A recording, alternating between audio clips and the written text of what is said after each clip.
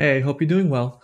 In this video, we're going to talk about the plot command to plot more than one function. Specifically, I'm going to do two functions here. So to get started, the syntax. It's very similar to the syntax in the first video we had.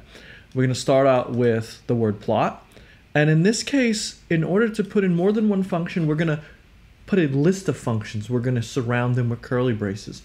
And the plotting domain syntax is exactly the same. So here's an example.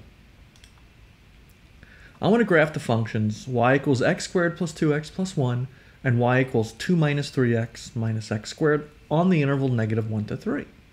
So just like before, we're going to start out with capital P-L-O-T and make sure that it does turn black when you're done. And to put in the first function, well, we just type it in and then we're going to comma separate this with other functions. And I can have more than two in here, but I'm going to choose two for this example. My plotting domain, it's going to be a list. It's going to be the variable, the smallest value that I want for x, and the largest value that I want for x. I do a little shift enter, and I wind up getting my two functions.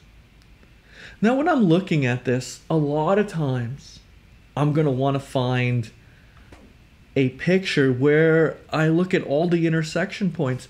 I'll have a video on how to figure out intersection points in the solve command series. So what I'm doing here is I'm looking at this particular plot and I notice that I have a parabola up and a parabola down and they intersect right here. But over to the left, I believe they intersect again.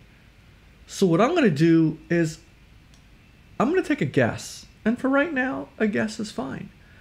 Instead of going from -1 to 3, let me go from, well, let's just say -3 to 3. Do a shift enter, and I get my two intersection points there. Like I said in a later video, I'll talk about the solve command to actually figure out those intersection points. A quick recap, P-L-O-T, capital P. I'm going to have my first function and my second function. And I'm going to enclose those in curly braces. And my plotting domain is exactly the same that I had before. Variable, minimum x value, maximum x value. I hope this video was helpful. If you have any questions, let me know.